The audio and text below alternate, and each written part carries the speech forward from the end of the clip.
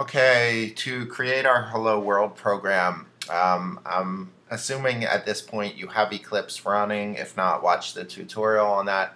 What I'm going to do is I'm going to first create a new project to put all my initial programs in, and I'll just call it initial programs, right? And I'm typing that right into the project name there. And everything else can stay as a default.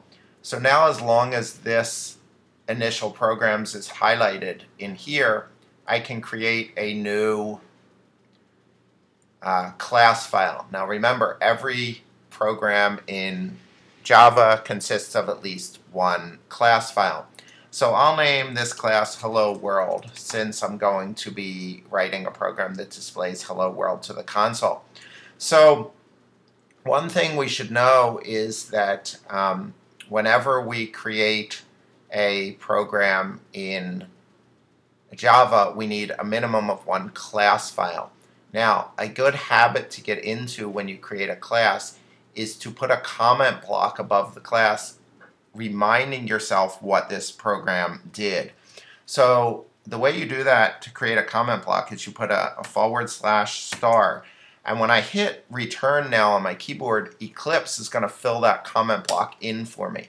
So let's see what this means. This means that anything from this symbol, the /* to the / is going to be ignored by the Java compiler. It's only for humans to read.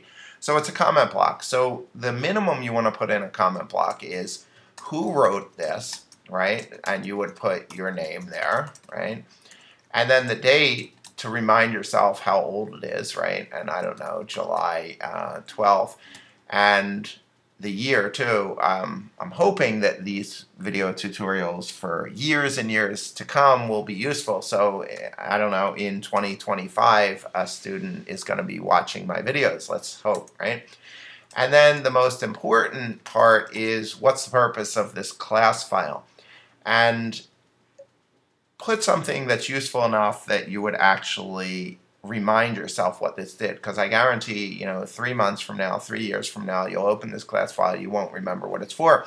So this is to test the compiler and display a message to the console, right? Okay. So now I have my comment block in there. So inside of your class file, you can have a minimum of one method or more than one method, right? Hundreds of methods. So when you run a Java program, Java needs to know where to start running your program, okay? And it doesn't just automatically go to the top of the file and start running down. It looks for a method, a special method called the main method. And the main method has to be declared like this: public static void main string args, right? And with an open bracket. Now when I hit enter, it's going to close that bracket, right? It is, these two brackets are open and closed. Now I'll give you a very brief explanation of what these words mean on this line, and over time you're going to understand them more fully. The public means that people outside of this class can call this method, right? Outside Hello World. Static for now means you're not writing object-oriented programs. Void means that the method called main does not return anything back to the caller. Again, you shouldn't understand these concepts yet.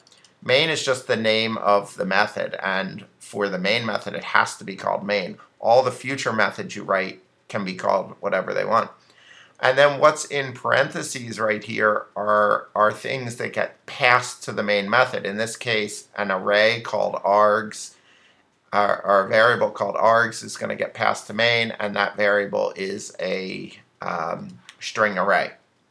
So again, you will understand all those concepts in the future. For now, just understand that every program needs a main method, and it has to be declared like that.